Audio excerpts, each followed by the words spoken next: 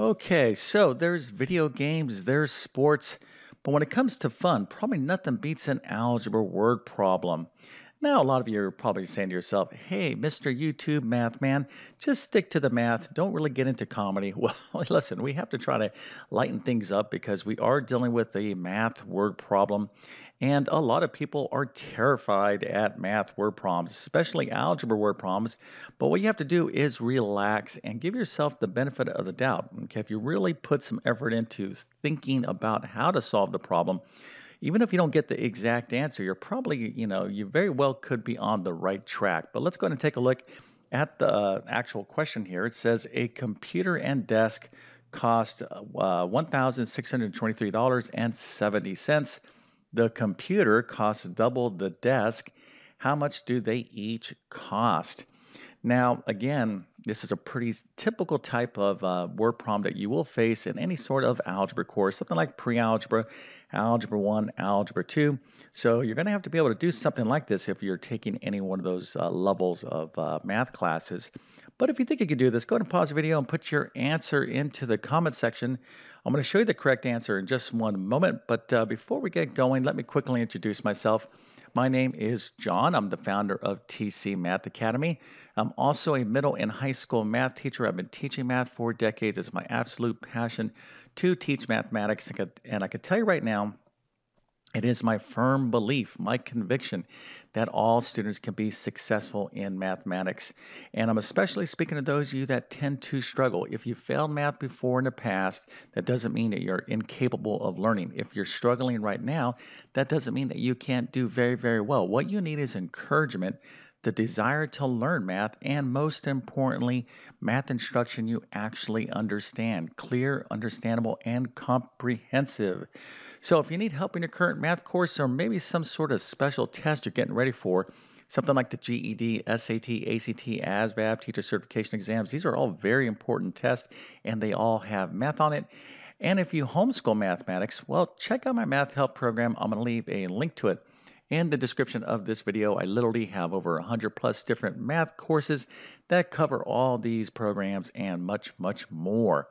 I'm also going to leave links to my notes in the description as well, because over the years I find that a lot of students don't take note taking seriously. Matter of fact, I was one of them way back in the good old days, but I can tell you right now it's very detrimental to your ability to learn math if you're not taking notes. So if you don't have great notes right now, you can use mine to study from if you like. And if this video helps you out, don't forget to like and subscribe, as that definitely helps me out. Okay, so I'm going to show you the answer here in just one second. But, and of course, I'm going to walk through the solution as well. But what's the first step in any word problem, any math word problem? What's the first thing you do? Well, I'm going to tell you the first and second thing to do, and it's probably going to surprise you. The first thing you need to do is read the problem. Okay, now that's probably like obvious, right? Most of you are saying, "Well, of course, Mister, math teacher." But the second thing you need to do is read the problem again, right? And probably the third thing you need to do is to read the problem one more time. You really have to get a really good sense of the information in the problem and particularly what is the question being asked? And how do you know what is the question in a math problem? Okay, especially word problem. Well, you identify that little question mark and then you just kind of go backwards from there, right? So here in this particular problem, we want to know how much of these items each cost. We want to know the individual cost for the computer and desk. And here is the solutions right now. Okay, so the cost of the desk is about $541.23, and the computer would be about $1,082.46. Now you can be plus or minus a penny on here because there's a little bit of a rounding going on, but if you're pretty much in the ballpark with these values, then you did this correct, which means you've earned yourself a nice, lovely, happy face, an A plus, a 100% and multiple stars to celebrate your awesomeness in math word problems. So nice job. Now, even if you didn't get these numbers or if you didn't figure this out and you were trying to figure it out, you very well could have been on the right track. And by the way, too, you should never look at a problem, okay, and if it seems like overwhelming or if it's like too difficult, just, the wrong thing to do is to be like, I can't do anything here. You have to try. And this is very important. Just a little quick commentary here, like on a test or a quiz. Okay. So let's suppose this was a quiz question or a test question, and you're like, oh, I can't do this problem. Well, maybe you can't get the exact solution. Maybe you can't solve it completely. But whatever you can do, you should list on your paper because your teacher, if they're saying, you know what, Bill here is trying to solve this problem. That's actually pretty good. That's pretty good. He seems to be going kind of in the right direction. So maybe I'll give him 3 out of 10 points for this particular problem. So you will get partial credit for some understanding of the problem solving process. Okay. So again, you should always attempt all the problems that you're given, all the homework problems, all the quiz problems, all the test problems, etc., including this problem. But let's go ahead and get to the actual solution right now. All right, so again, here is the problem. A computer and desk together cost $1,623.70. The computer cost double the desk. So this seems like it's going to be pretty important information for us. Obviously, we're going to have to use this piece of information, and then obviously we're going to have to answer the question, which is how much do they each cost? All right, so there's a couple different approaches here, but after you've read the problem a couple times, what we need to do is use some algebra to figure this out. And in algebra, we have variables, right? So variables represent a value. So we need to kind of establish some variables. And this is one way you could do this problem. Probably the easiest approach to do this problem is we're going to let the variable x, okay, equal the cost of the desk. Okay, so that's what we're going to do. We're like, we don't know what the cost of the desk is, right? So we'll let x equal the cost of the desk. But we know that the cost of the computer is twice that of the desk, right? How do we know that? Because it says so right here in the problem. The computer costs double the desk. So what would be like an obvious way we can kind of write this variable here for the cost of the computer is 2x, which is 2 times the cost of the desk. So if x is the cost of the desk, then 2x is the cost of the computer. All right, so we also know that the total cost is $1,623.70.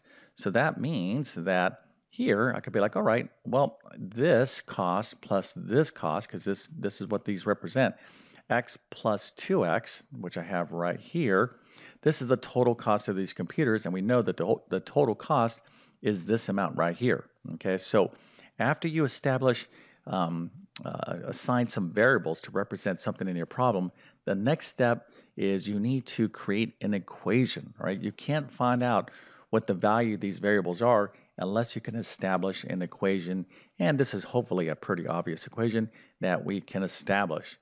Okay, so right now we have this nice lovely equation. So what do we need to do? Well, we need to now solve for x, and once we get x solved for in this particular equation, that would be what? The answer would represent the cost of the desk. So let's go ahead and get into this right now.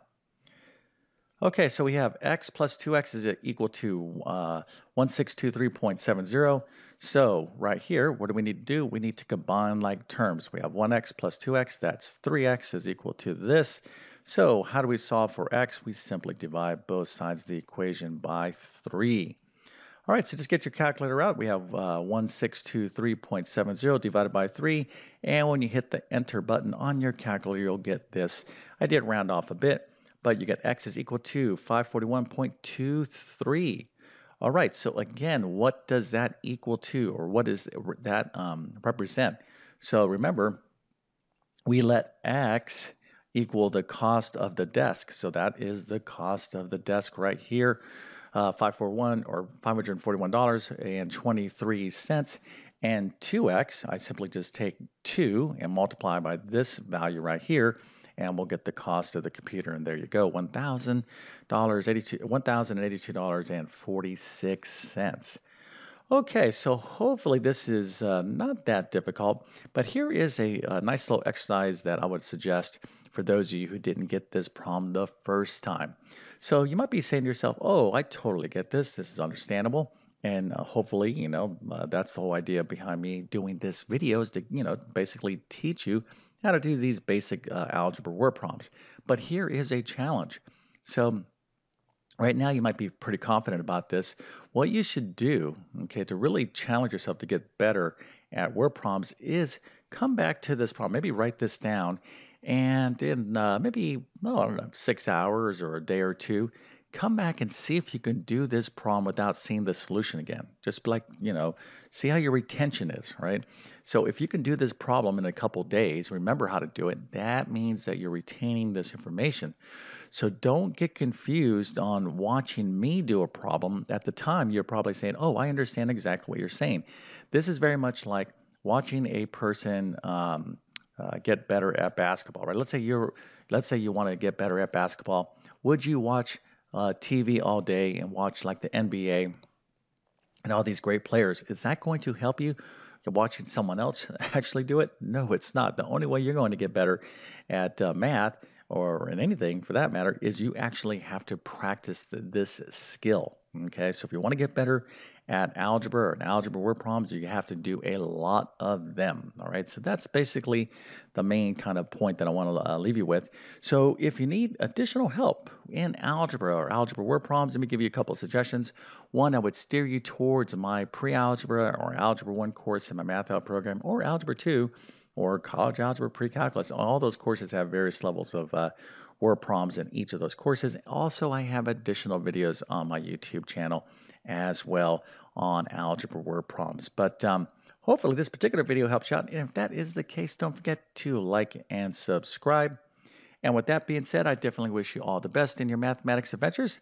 Thank you for your time and have a great day.